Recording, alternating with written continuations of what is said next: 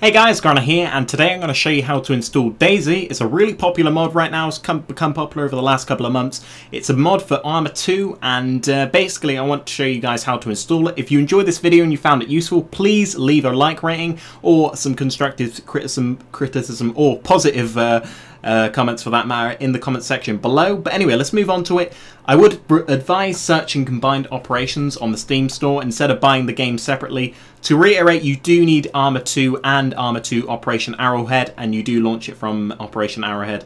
So it does save you a few quid or a few dollars or whatever your currency is instead of buying them separately.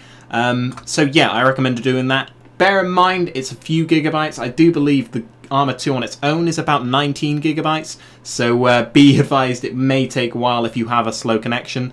Now, once you've installed that, do run the game twice, and then you'll be able to install the mod correctly. So make sure you run Arma 2 and Arma 2 Operation Arrowhead both, and then you'll be able to do this correctly. A lot of people miss out on that, but the files do need to be installed for this to work. Anyway, onto the download page. The mod link will be in the description. Everything I talk about will be in the description, guys, so make sure you check that out. Basically, go to the download page. I'm already on it, but I'll just show you what I'm doing in case you get a little bit lost or whatever.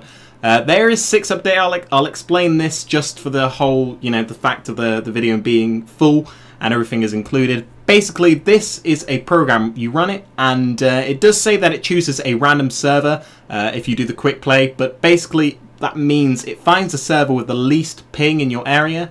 I would use this if you don't want any hassle. You just want to run this program and then run the game. I personally prefer to use torrents, so I did it this way. But that way, technically, it is simpler. That's why it's recommended. But anyway, I downloaded it using torrents, so I'm going to show you this way. But again, that way is more simple.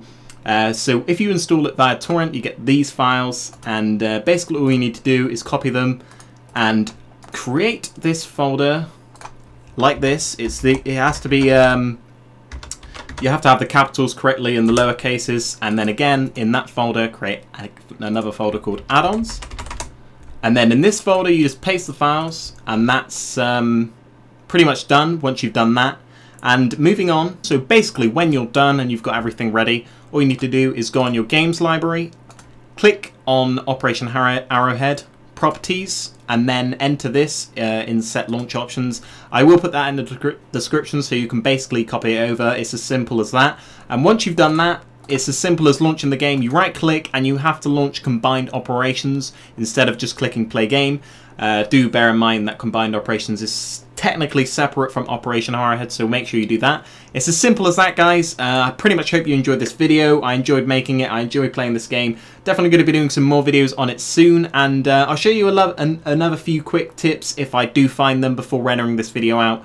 And yeah, that's pretty much it. I hope this game runs well for you, and I hope you enjoyed this video. Please leave a like rating, as I explained earlier. If not, then just thanks for watching anyway. I'll see you guys later.